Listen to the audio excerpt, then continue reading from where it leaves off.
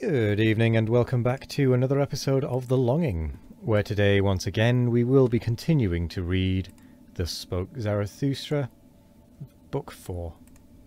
So let's crack on. And we are getting very close to the end now. Maybe 3 more episodes and we should be good. So let's go. Ripe like the golden autumn, and the afternoon like mine anchorite heart.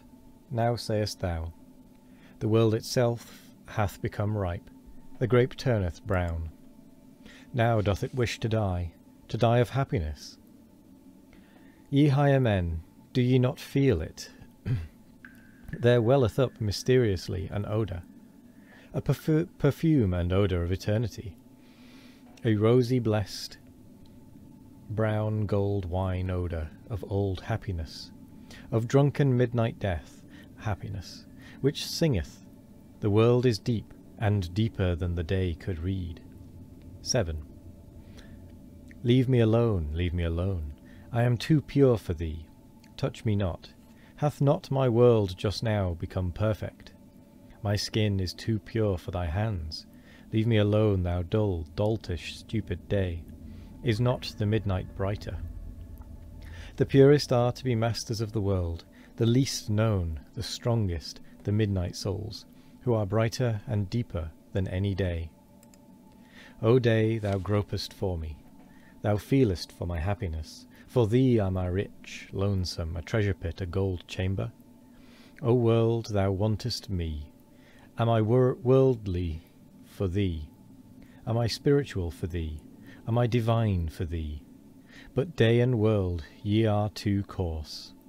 Have cleverer hands grasp after deeper happiness, after deeper unhappiness, grasp after some God. Grasp not after me.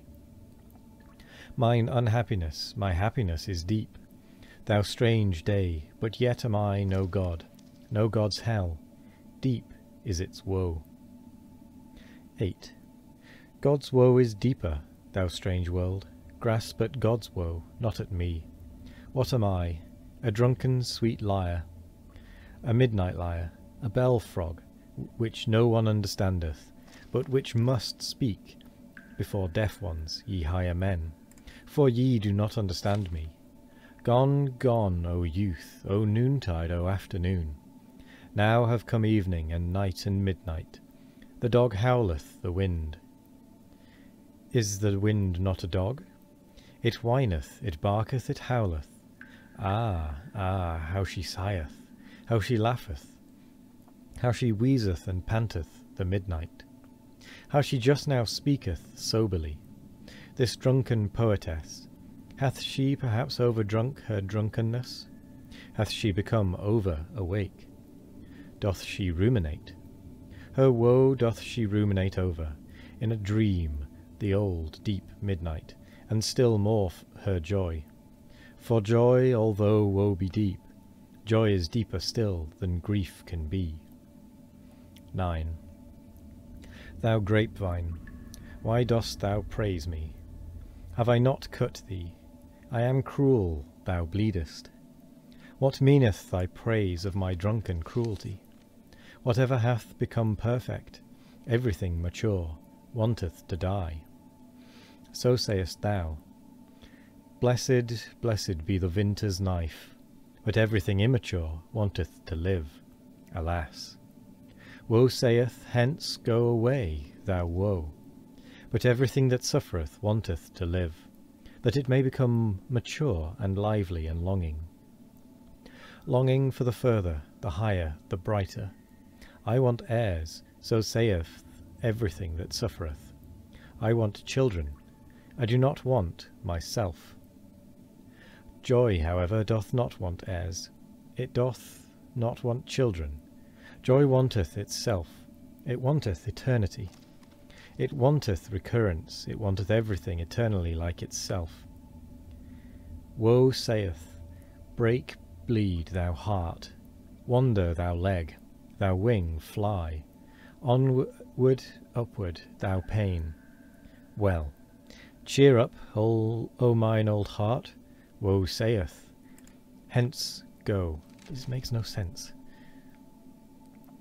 10. Ye higher men, what think ye? Am I a soothsayer, or a dreamer, or a drunkard, or a dream reader, or a midnight bell, or a drop of dew, or a fume and fragrance of eternity? Hear ye it not, smell ye it not?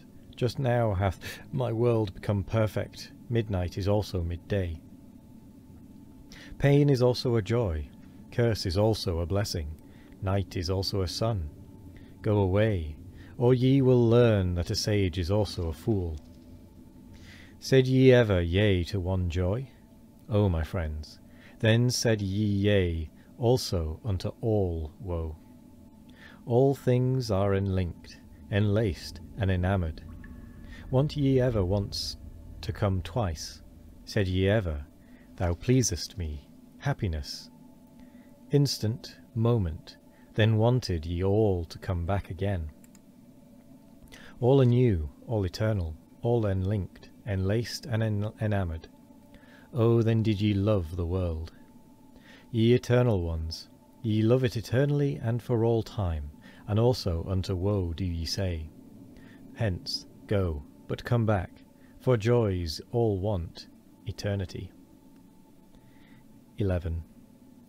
All joy wanteth the eternity of all things. It wanteth honey, it wanteth lees, it wanteth drunken midnight, it wanteth graves, it wanteth grave tears, consolation.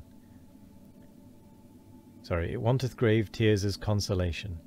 It wanteth gilded evening red. What doth not joy want? It is thirstier, heartier, hungrier, more frightful, more mysterious than all woe. It wanteth itself. It biteth into itself. The rings will writheth in it. It wanteth love. It wanteth hate. It is over-rich. It bestoweth, it throweth away. It beggeth for some one to take from it. It thanketh the taker. It would fain be hated. So rich is joy that it thirsteth for woe, for hell, for hate, for shame, for the lame, for the world. For this world, oh, ye know it indeed. Ye higher men, for you doth it long. This joy, this irrepressible blessed joy. For your woe, ye failures, for failures longeth all eternal joy. For joys all want themselves, therefore do they also want grief. O happiness, O pain, O break thou heart. Ye higher men do learn it, that joys want eternity. Joys want the eternity of all things. They want deep, profound eternity. 12. Have ye now learned my song? Have ye divined what it would say? Well, cheer up, ye higher men. Sing now my roundelay. Sing now yourselves the song, the name of which is once more, the signification of which is unto all eternity. Sing, ye higher men, Zarathustra's roundelay. O man, take heed, what saith deep midnight's voice indeed? I slept my sleep, from deepest dream I've woke and plead. The world is deep, and deeper than the day could read. Deep is its woe, joy, deeper still than grief can be. Woe saith, hence go, but joys all want eternity, want deep, profound eternity. Chapter 80. The Sign. In the morning, however, after this night, Zarathustra jumped up from his couch, and, having girded his loins, he came out of his cave glowing and strong, like a morning sun coming out of gloomy mountains. Thou great star, spake he, as he had spoken once before, thou deep eye of happiness, what would be all thy happiness if thou hadst not those for whom thou shinest? And if they remained in their chambers whilst thou art already awake, and comest and bestowest and distributest, how would thy proud modesty upbraid for it? Well, they still sleep, these higher men, whilst I am awake. They are not my proper companions. Not for them do I wait here in my mountains. At my work I want to be, at my day. but they understand not what are the signs of my morning. My step is not for them the awakening call. And with that, we come to the end of the episode.